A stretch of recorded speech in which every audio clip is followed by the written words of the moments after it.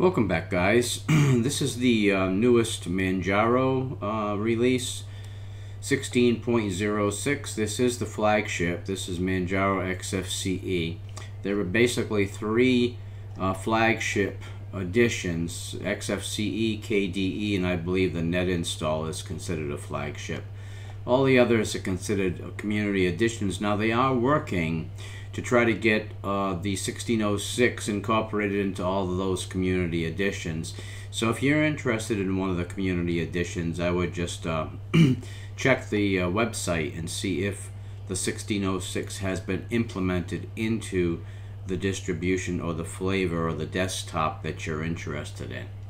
Now, this is the basic install of the XFCE version.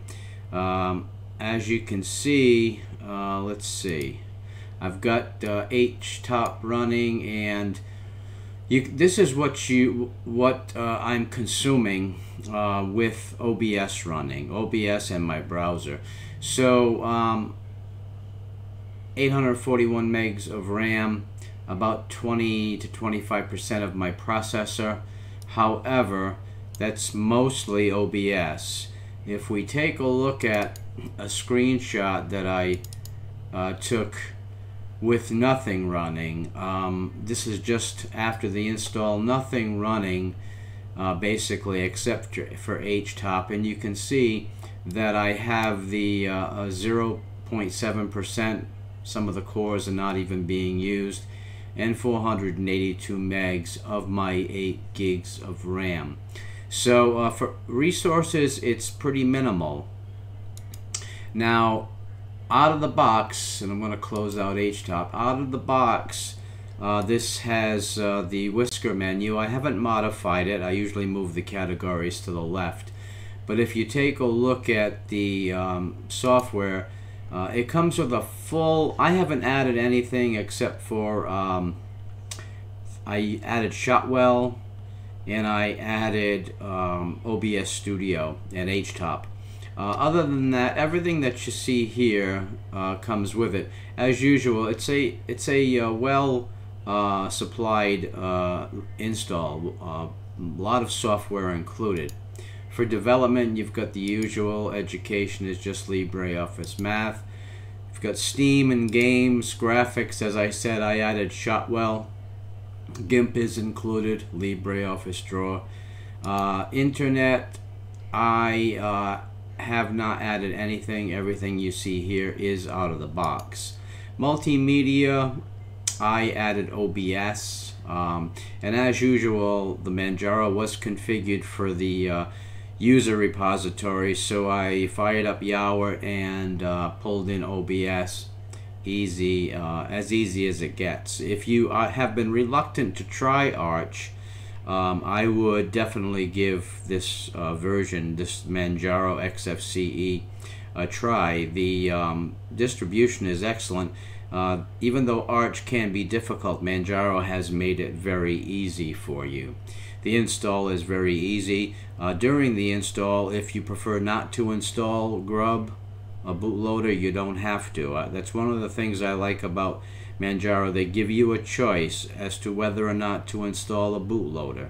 I don't always need a bootloader because I'm multi-booting, much more than dual booting. On this particular machine, I have probably, let's see, 1, 2, 3, 4, 5, 6 versions of Linux and Windows on this particular computer. So I don't require a bootloader in a lot of cases. I let one distribution handle all of the booting options. So my grub screen lists right now 6 versions of Linux and Windows 10 on this particular machine. So the install goes very easy, and you get a lot of applications out of the box. LibreOffice. You've got the usual settings. We'll bring up the settings panel in 1 minute. And there are your system. Now for system, you've got the usual Manjaro settings. They give you a lot. lot of options for configuration.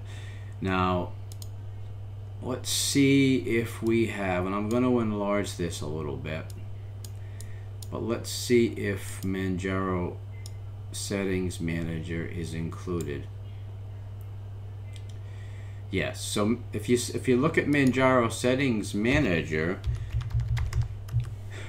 there you can pretty much install any kernel you like. Now right now the long-term support kernel, which is 4.4.12, that is installed and that is running, but I could upgrade to 4.56 or 4.61 very easily. Just click install. I prefer to run the long-term support kernel, but you've got a lot of other options for drivers. You've got hardware detection. Now I used the non-free drivers, which automatically installs Nvidia, so everything is working fine. I don't really need to do anything with that. If I look into if I look into my menu, I will see Nvidia. Let's see. I should see Nvidia Settings already installed, and I've got the 36419, which I believe is the latest driver released by Nvidia for Linux.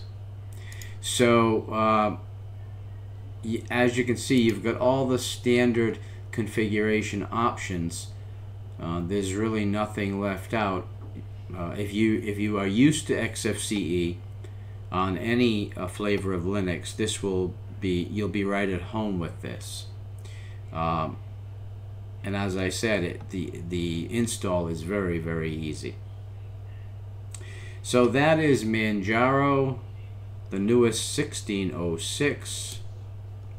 As I said, they are getting the community releases finished up, but it's a very, very easy install. If you haven't tried Arch, I advise you to go ahead and do it. There are a lot of things that I normally modify which I have not modified. Now, one other thing that I want to mention to you is I do have my iPhone. As you can see, my iPhone is connected, and I have access to all of my files, videos, photos. So Manjaro comes configured right out of the box to accept your iPhone. When you plug in your iPhone, it will give you a message on your iPhone screen asking if you trust this computer. Once you click on Trust on your iPhone, all of your files will be available. So that makes it very easy, because I needed to copy some of my photos for another video that I'm doing, photos that I shot with the iPhone, and I was able to do that. So guys, that is it. I hope you enjoyed the video. Again, this is Manjaro 1606 XFCE. 2 thumbs up, highly recommended. I don't expect any issues at all with this version, and you can tweak it to your heart's content. As I said, this is not the way it's going to stay. I will do some tweaking, but I think you guys already know how I prefer the desktop. So that is it. Please rate, comment, and subscribe. Thanks for stopping by the channel, and I'll see you soon. Take care.